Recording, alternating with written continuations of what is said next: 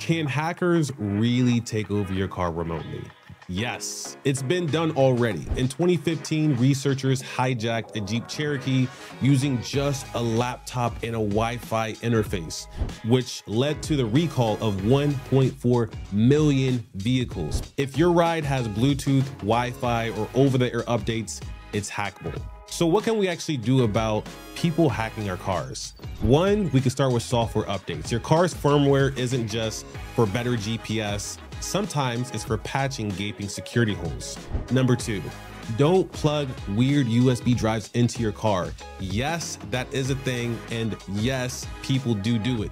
Don't be one of them. Three, pressure automakers. Ask questions and demand for transparency, because unhackable only exists in PowerPoint decks or Elon Musk tweets on X.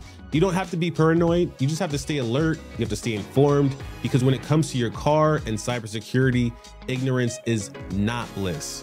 And with that, we'll catch you on the next one, Hacker Valley fam.